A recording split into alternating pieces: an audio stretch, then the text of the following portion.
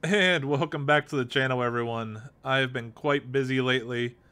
As you can see, we have the AMP Foundation, aka Ampera Foundation. And the reason why I'm making this video is not the usual style I do, but because someone had a question, and they mentioned that this might be a good video topic, so we're going to do a little quick educational thing here, especially because I'm getting tired of forgetting how to do this all the time.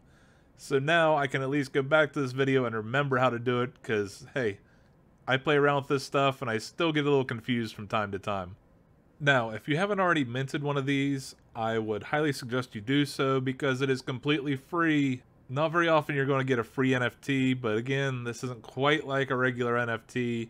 There's really no value behind these, they're just cool little things to have in your wallet. An OAT is what's called an on-chain achievement token, and it's sort of like a digital badge to commemorate something. But the thing is, it's a little bit hard to get these to show up in the mobile, especially if you don't know what you're doing. This example is going to be for MetaMask Mobile. And as you can see, the Galxe OATs do show up as NFTs. This is just a screenshot here from my MetaMask wallet. Again, notice, I have a $0 balance on the Polygon mainnet, because I really don't do a whole lot in Polygon.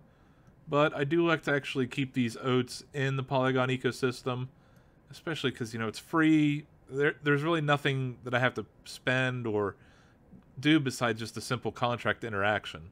For my example, I'm just going to go ahead and assume that you've connected your wallet, you went ahead and minted, and you just can't get it to show up in your MetaMask wallet, especially that mobile version. The desktop version, I'm not sure if you can even do it. I've never even bothered. I'm sure there's probably some NFT tracker, blah, blah, blah. But with me, I like to actually keep them on my phone. I just think it's kind of neat just to show them off every now and then. So once you have minted, you'll actually go down here, clear at the bottom to this import NFTs right here. The little link there at the very bottom of that wallet. And you'll be brought to the screen on your phone and you're probably going, what the hell? I have no idea of any of this. And that's understandable. It's crypto, it's not for everyone, but I'm going to walk you through it here real quick because this is very quick.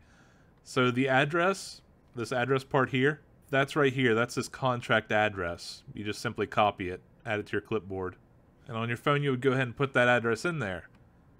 Now, the collectible ID is what you'll really need because there are no such thing as, two NFTs. They can't be counterfeited, obviously. So what this collectible ID actually is, I'm going to show you a quick example. I don't have mine right available, but we're just going to grab one here, right? So we go to the Explorer of whatever blockchain you used. I used Polygon, obviously, so this is Polygon Scan.